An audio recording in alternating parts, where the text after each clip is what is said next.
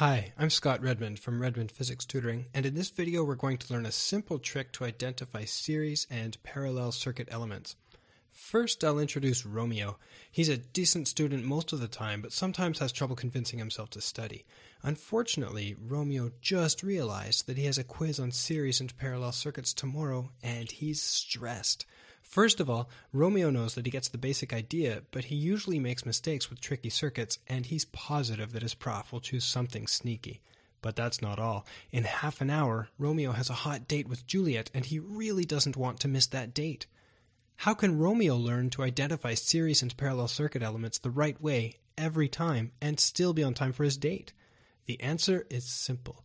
Use highlighters to color the wires in the circuit schematic. Let's see an example. Maybe you can just look at this and see that the EMF, R1, and R3 are in parallel, and R2 is in series with the capacitor. That's great. Romeo, however, looks at this and doesn't know where to start. He's pretty sure that the EMF and R3 are in parallel because they're right beside each other, but he's not sure about the capacitor, and is R1 in series with R3? It's a mess. We've heard how the pen is mightier than the sword, and in this case, highlighters can conquer confusion. The basic idea is to color in each wire, going along the entire length of the wire, but not crossing any circuit elements, such as EMFs, resistors, and capacitors. Let's start with red, going from the top of the EMF, right to R2, then up to R1, and down to R3. Notice that we don't cross any of the resistors. We only color the wire going up to each element. Then choose another color, say green, to go from R2 down to the capacitor. That one stops right there. Finally, we choose blue. Remember, we're using one color for each wire to go from R1 to the capacitor, R3, and the EMF. The color choices don't really matter. What matters is that each wire gets its own color and that the colors don't cross any circuit elements. That said, if you're using a breadboard, it's a good idea to use red for the positive side of the power source and blue for the negative side of the power source, because those colors are printed directly on the breadboard. If you don't know what I'm talking about when I say breadboard, then you probably don't need to worry about it, at least not yet. Here's the easy part. Any circuit elements that share the same two colors or wires are in parallel. So Romeo only needs to identify the pair of colors for each element and then check whether any elements match colors.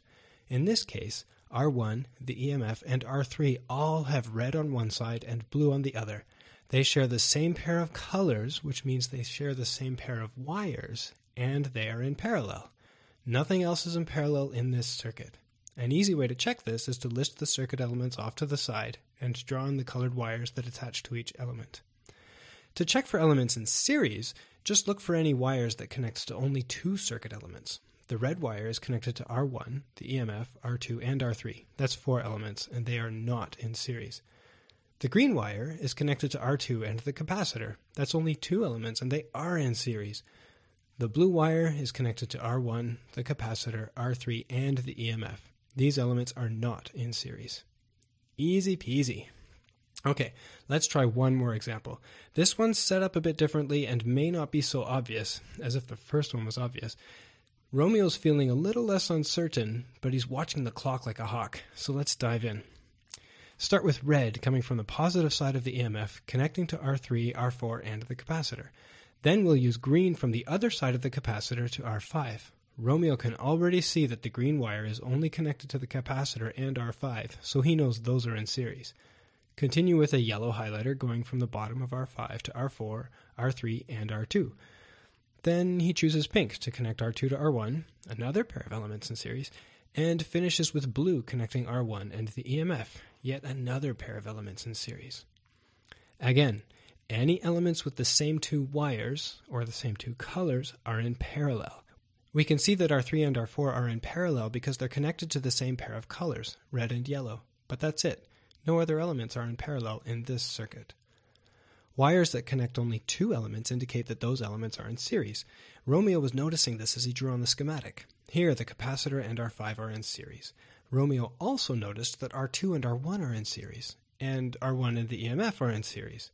This makes a chain, which means that all 3 elements, the EMF, R1, and R2, are in series. Any electron that passes through R2 must also pass through R1 and the EMF. There are no other paths for the electrons to take between the EMF and R2. Feeling much better about the quiz, Romeo closed his books and raced out to pick up Juliet. He rocked his quiz the next day. As for his date, when I asked him, he kind of smiled, turned bright red, and immediately changed the subject. Nice. Thank you so much for watching this. I really appreciate you taking some time out of your busy day. I hope this tip can help you as it helped Romeo, and I wish you great success in your physics course. Good luck. For more tips and tricks for mastering your physics course, check out redmondphysicstutoring.com.